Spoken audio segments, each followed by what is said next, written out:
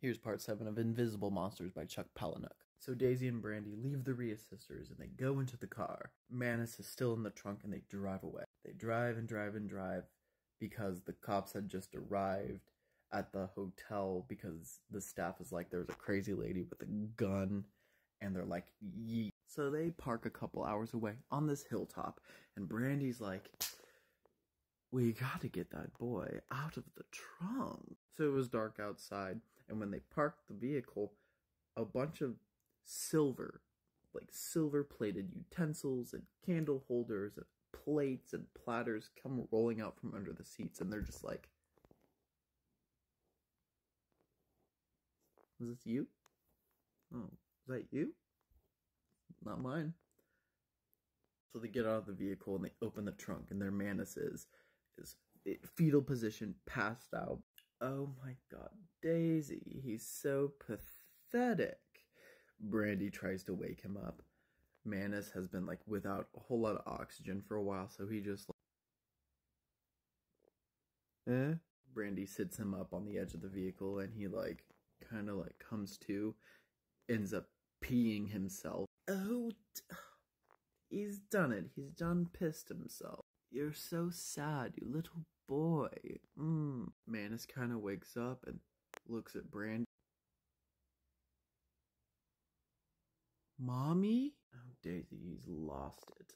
Oh, you poor little boy. You've been so good for us.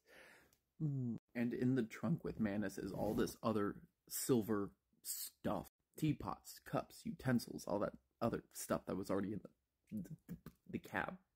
And Manus just like looks at both of them.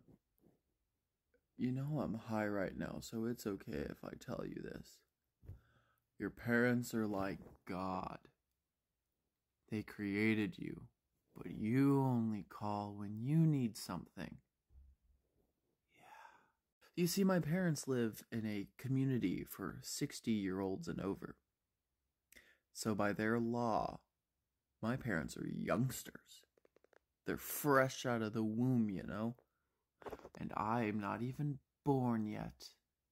But when I went over at Christmas and I was visiting them, all these old ladies, you know, they were scoping me out. Perverts. It was weird. And then it was Christmas, you know, and they give me this big box that looked like a flat screen TV. And I thought it was going to be a flat screen TV. I wanted a flat screen TV. But instead, it was all this shit. Family heirlooms that nobody wanted.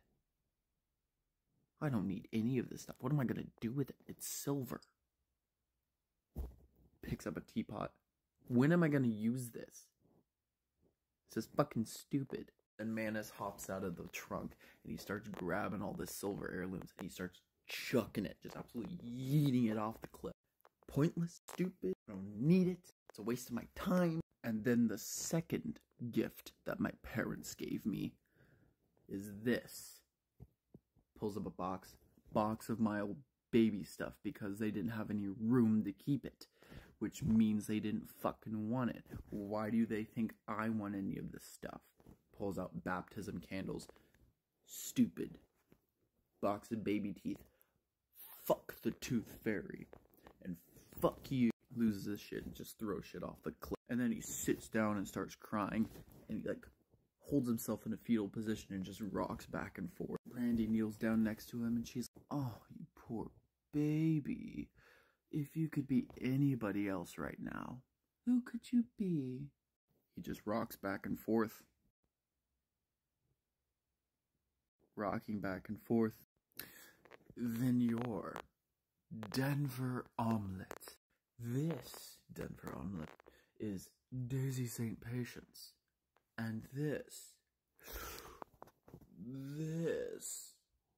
is Brandy Alexander. So the reason why Manus Kelly Seth Thomas, aka Denver Omelette, is traveling with them is because Daisy's like, I'ma frame you. Okay, I got blackmail on shit. If you try to escape, you set Evie's house on fire. You tried to kill me. You shot my face off. And if you leave, I got you. So now he's permanently tied with the little trio. The reason why they're traveling is because Brandy is on a tour to try to find his sister, to tell her everything, that Shane isn't dead, that Brandy is Shane, to where he's been for the last decade, to tell her about the clap and how he got it in the first place, to just spill the beans and see the family. Brandy doesn't know that Daisy is her sister. Daisy's just riding the wave. Now Daisy's on top of it. She writes a letter to Evie and tells her, take out an insurance policy on that house, send it to an unspecified address in Seattle, Washington, and I have Manus Kelly with me, and we will testify against you in court for attempting to kill me doing all that shit. So give me the money, and we'll shut up. So here's a little detail about Manus and his job as a police officer. He was successful at his gig. He was making arrests daily. But as he started getting older, the arrests kind of stagnated to weekly to a monthly basis. And the department's like, we're going to train a younger, hotter dude to take your place. So now we're going to put you on bitch work to kind of weed you out and move in the new guy. So his job was literally to strut around Washington Park in a Speedo to hopefully catch people for indecent exposure, prompting other men to whip out their dick,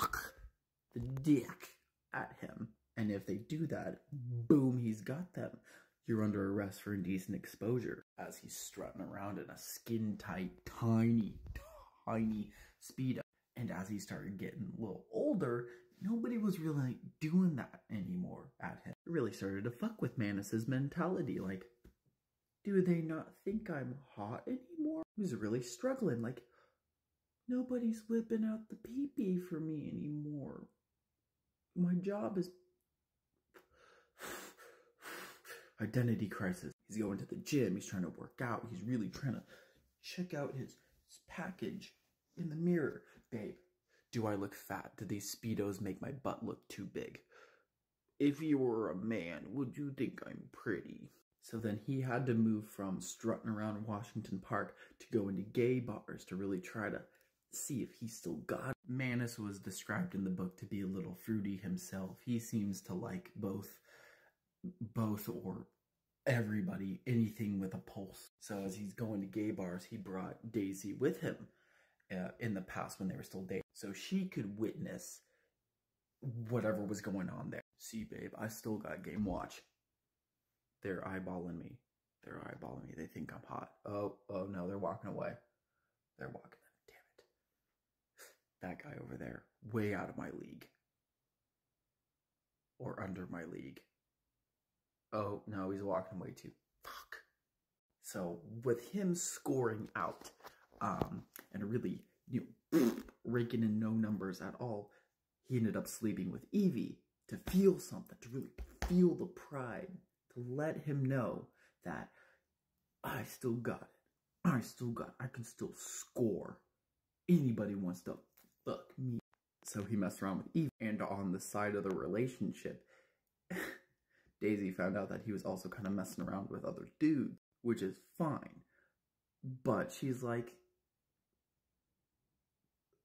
oh, alright. Auntie Evie was decently smart enough to know what was going on, so Evie was really jealous of Daisy for being way prettier, way more successful, and actually dating Manus. So that's a whole thing.